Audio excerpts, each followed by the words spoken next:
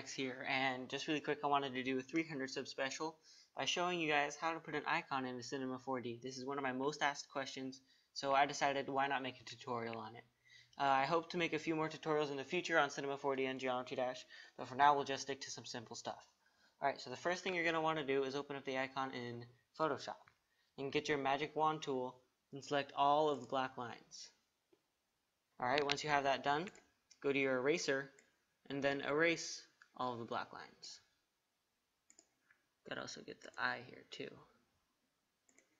Now your icon doesn't actually need to be colored, but it makes it a lot easier if it is. Okay, so now that we have all that done, we are going to once again grab the magic wand tool, and we are going to select all of the pieces that would use the primary color. Now it seems to just be all of these ones. Once we get that, we're going to want to select the Paths tab.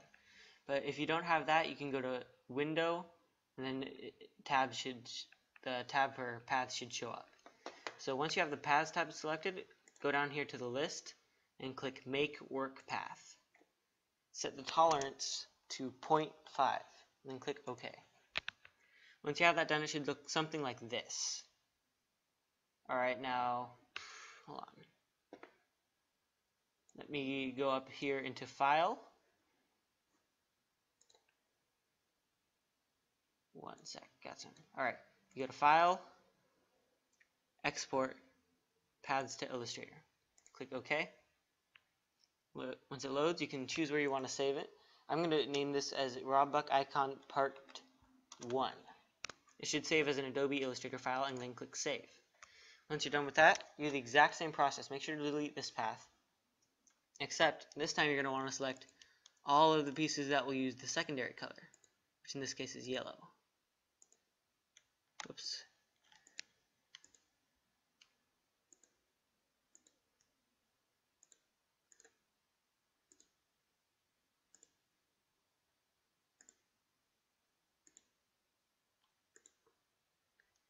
Alright, so there we go. We got all these selected. And then again, go to Paths, Make Work Path, Tolerance at 0.5, click OK, File, Export, Paths to Illustrator. Work Path, Rob Buck Icon, and I'm going to name this Part 2.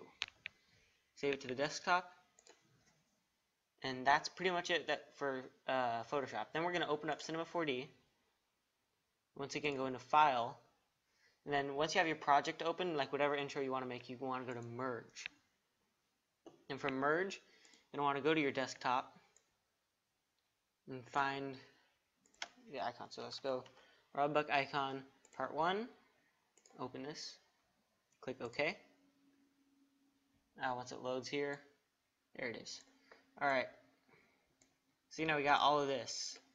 Then we're going to go to File, once again, Merge, Desktop, Rob Buck Icon Part 2.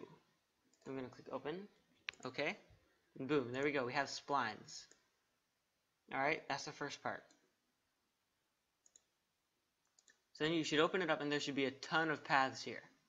Alright, so all you're going to have to do is put an extrude NURBS on each one of the individual paths.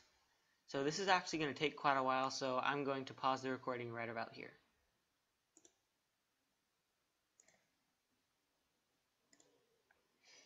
Alright, so once you've done all of this stuff, all I've really been doing is taking the path, putting it under an extrude NURBS, and then putting it back into the null object. So I already did this for the first one, which had a lot more paths, and now you just saw me do it for the second. Alright, so what you're going to do now is hold Shift and click on both of them so that they're both highlighted in yellow. Right click, click Group Objects, click it again, click Enter, so you can rename it. I'm going to name it Rob Buck, because this is his icon. And what I'm going to do here is go to the Coordinates tab and set the Z to 4. That actually looks about right. Alright, cool. So now you have this 3D icon in Cinema 4D. Then you can go and find whatever, mats and stuff you want. I'm going to use Moonman HDRI. Make sure to have a Lightroom on because that makes it look a lot better. And then I'll go... I like the sparkly ones the most, so I'll go with silver and yellow. And all I'm going to do is figure out which one uses the primary color, which I think is this one. And then I'm going to put it onto this one as well. So my computer is lagging a lot right now. So there we go. Alright. And also make sure to select both of these and go to cubic and seamless. That makes the math look a lot better. And we gotta wait for it to load again. There we go. Alright. Now, just to make it look a little bit better, I'm gonna open up this yellow and quickly check the glow tab. I'm not gonna fiddle with the settings too much, but I'm gonna let it load again. It should only take a few more seconds. Alright, yellow's loaded, and the silver I think is loaded. So all we gotta do is render it out real quick, see how it looks. Alright, that looks really nice. That's pretty much it. Now, if you want to animate it, all you gotta do is set it to wherever you want it to be. Here, where is it? Okay.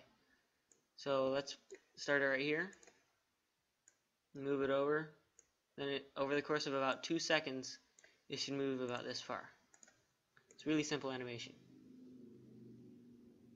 Alright, and there you have it. That's how you put a 3D icon into Cinema 4D. Let me know if there's any more tutorials that you guys want me to do. I'm not going to be doing anything super complicated, but if there's anything really quick and simple, I'll definitely be sure to check it out. Alright, so yeah, I'm hopefully going to turn this into some sort of a mini-series. Thanks for watching, guys, and I'll see you in the next one.